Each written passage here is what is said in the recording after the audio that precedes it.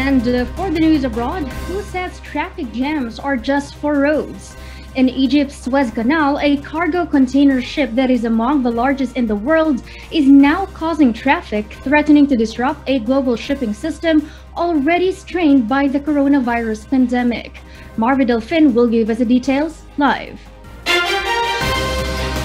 Yes, Marvi, good evening.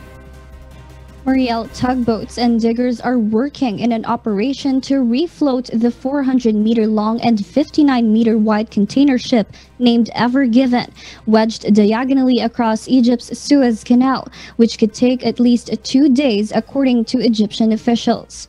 However, recent satellite images show the ship was still in the same position, with its bow touching the canal's eastern wall, while its stern appeared lodged against its western wall.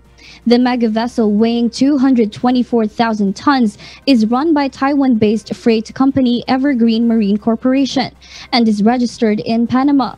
It became stranded on Tuesday after losing the ability to steer amid high winds and a sandstorm which hit the region. And experts reckon nothing like this has ever happened in the 150-year history of the man-made waterway. There are now at least 100 ships blocked from entering the narrow shipping channel, which divides continental Africa from the Sinai Peninsula in northern Egypt.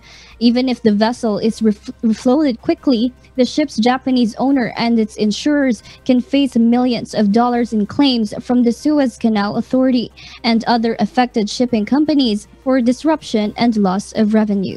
Mariel? All right, Marvi, thank you for that live report. MCGI Free Store. Get what you need, not what you want.